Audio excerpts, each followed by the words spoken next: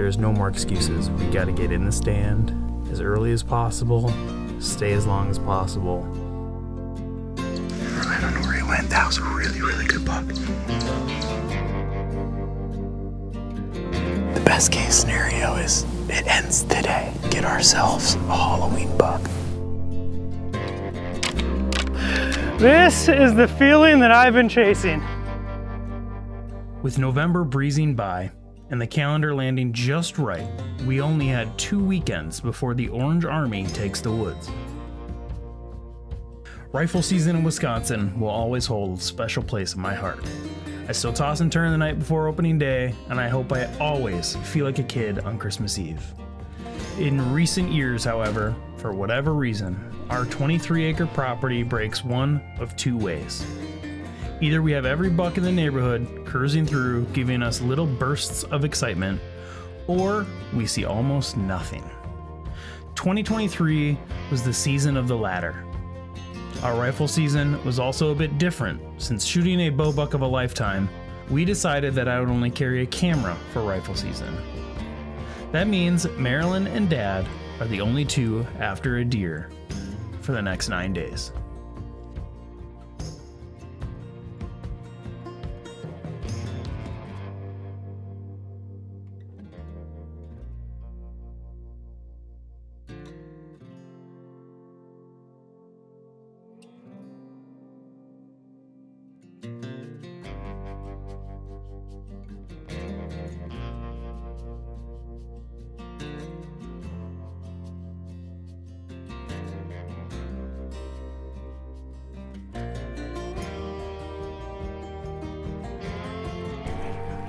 Yeah, it's crazy. That's a sad, sad wrap on opening weekend. You know, sometimes it's just the way it goes, especially this time in November. It's just locked down, and does aren't moving because they're in estrus, and bucks aren't moving because they're locked down with does. And the only deer you're going to see are the ones chasing each other, or people are moving. But I do expect it to get a lot better.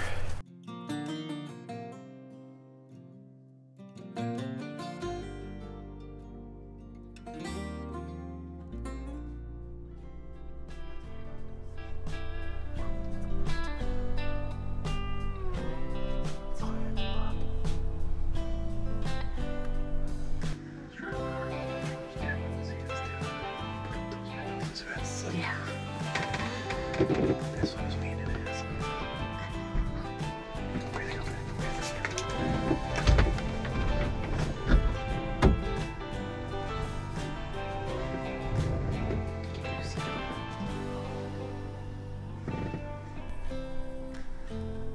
They're all does. Are the does chasing each other? The ones trying to fight them. I've never seen a doe fight a doe.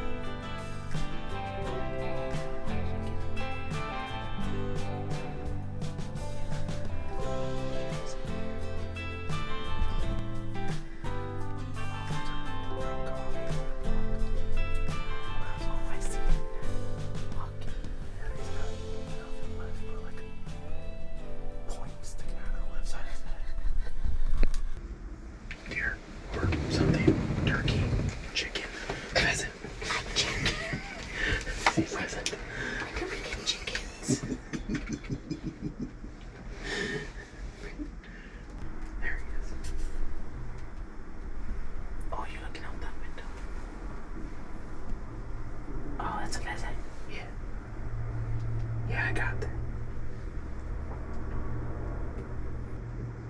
Not a chicken. Or a turkey. Not even remotely close to a deer. Hey, see someone brown? What I saw first was the brown on his back, and then the white so I thought it was like a neck patch. Did you get good footage of it though? Yeah. Did you actually hit record? I did. Thank you very much. Our rifle season blows by as we have very little deer activity on the property. None of the mature bucks show up during our 9-day rifle season. We may not have had the excitement we wanted for rifle season, but we are never disappointed. It's all about spending time with each other in the woods. Whether deer walk by or not, we find ways to love the outdoors, and ultimately, that is what it's all about for us here at Sargent Outdoors.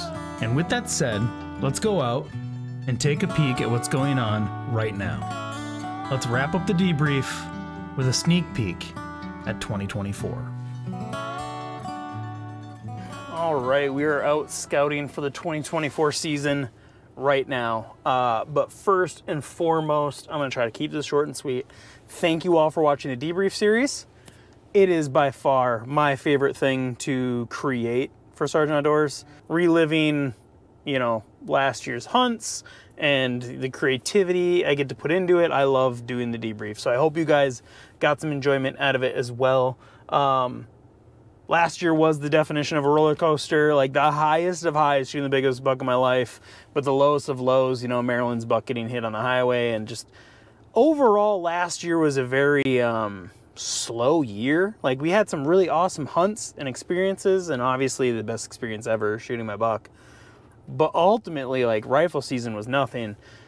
The lows were really low. Like, we saw no deer. When nothing was happening, nothing was happening.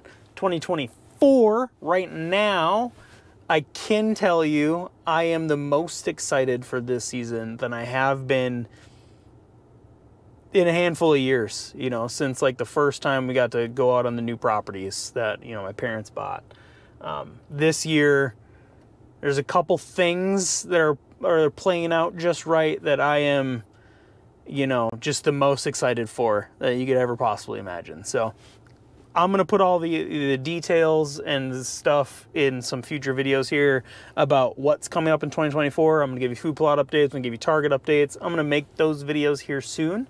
We're still filming some stuff for them as of right now. But I can tell you, instead of just having one target buck, which is usually the case between me, Dad, and Marilyn, you know, like we have one buck on camera this year between the public land and private land.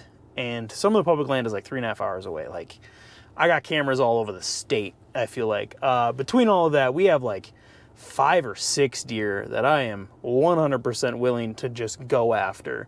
So in years past, even on public land, you'd get like one target buck and someone else would get it. It would just devastate me. Like, it would take away all motivation when that alarm goes off in the morning to get up. It's like, why? This year, with the amount of targets I have, you know, we can lose 3, 4 of them, and I'm still going to be pumped and excited every time that alarm goes off. So, like I said, trying to keep this short and sweet, I just wanted to thank you all for watching, let you know that 2024 is just going to be incredible across the board. We're going to do new things, try new places, try new products out. I mean, my new camera setup is awesome, and I'm super excited to get that out into the field and working, and I'm just really, really excited for 2024. So it's about time that you know, a handful of states out there their opener is probably already happening, or like next week. I know some open really early, so I want to end the debrief by saying good luck to all of you out there. I hope you guys have your dream seasons. I hope you all the best of luck. Anyone and everyone watching this, make sure you put updates to your life down in my comment sections. I love hearing from you guys. And we're going to wrap it up. Thank you for watching the debrief. I appreciate every last one of you, again, for watching this. So make sure you like, share, comment, and subscribe. And until next time, we'll see you in the woods.